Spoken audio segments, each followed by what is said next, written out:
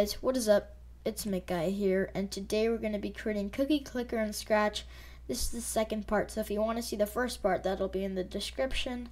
But basically, we're trying to recreate Cookie Clicker in Scratch, and we're going to be adding a town and a house in this episode. But last time we added the basics, which was a grandma, the cookie, and the cookies variable, and cookies per second. So let's get right in. The first thing you want to do is duplicate your grandma.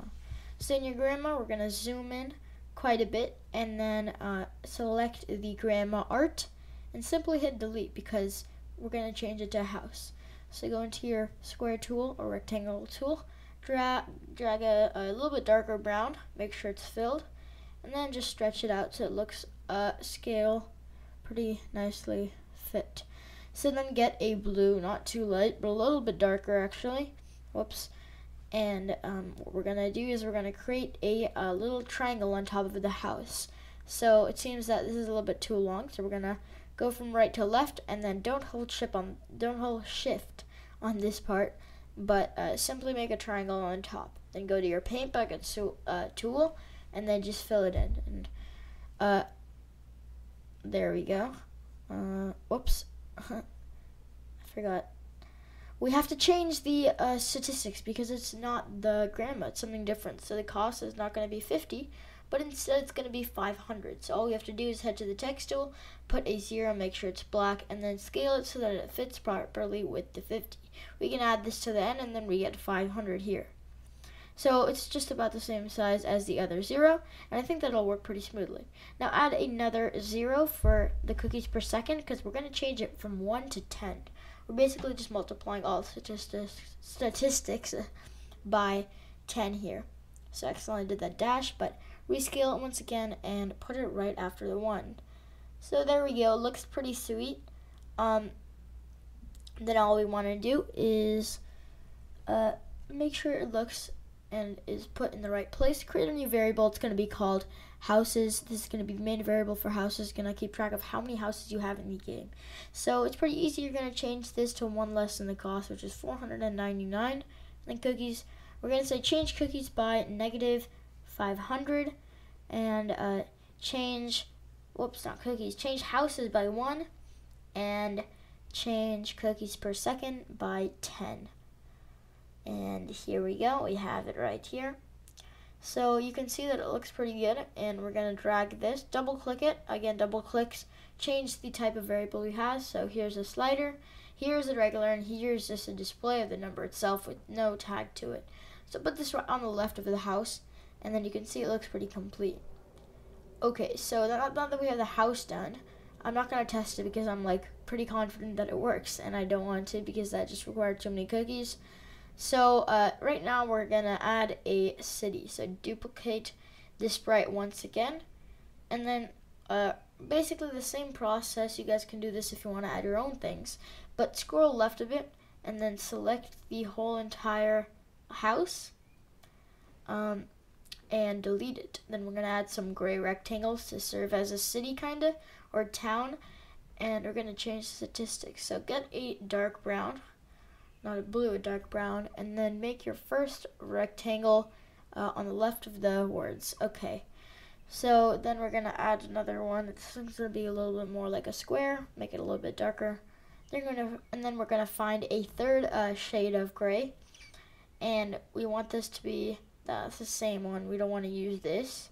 Yeah, it just looked bad. So then basically just choose the same color and make sure the shape is a little bit different. Then we're going to add some windows here, but make sure that the stroke is not put too big because I messed it up here and that looks a little bit too fat. So I'm going to try to add another one, but this doesn't look good. So then change the stroke all the way down and then add some in the buildings just to give it a more realistic look. Then we're going to put it right behind there. So we're going to add it just like that, add some on the left so it looks even more realistic. This will just add a so that you can kind of recognize it as a town and not some random gray thingamajigger. Okay, so then add some other gray squares or rectangles, windows, and then we're going to add 2 big ones right here just so that it doesn't take too long. But you guys obviously should do a better job than this because this is not the greatest job. So, oops, we're going to scroll over and then we're going to change the cost. So we're going to completely change it. We're not going to get 500, but instead it's going to be 2,500. So we just multiply that by 5. So delete this. Oops, I don't know why I didn't delete. Press Command Z or Control Z if you're on Windows. Delete once again, and then we'll just delete that because apparently it doesn't like to delete. Go into your text and then put in, 2,500. Now scale this to the right size so that it seems pretty good, and position it pretty nicely as well. So then you can see that the cost is now 2,500, and that looks pretty nice. So then all you're gonna want to do is go into you're going to delete the cookies per second. We're actually just going to make it 100, so we just need to add a 0. So we don't have to retype it, but we can just add a 0. So scale this down once again, and it looks just about right. And we'll tap away or click away so that it registers as a new text. And we're going to drag that once again. It's kind of the same process.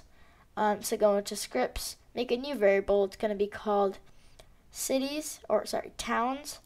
There we go. And then we're going to say if cookies is less than 1 minus the cost, so that's going to be 2,499. And then we're just going to change, there we go. And then we're just going to change the cookies by negative 2,500, and then change the town variable by 1. So if we select town, we're going to change that by 1, and then change cookies per second by 100. So this is the best thing that you can buy, but it also costs the most. So we're going to start the cookies with maybe like something a lot more so we can kind of test it out.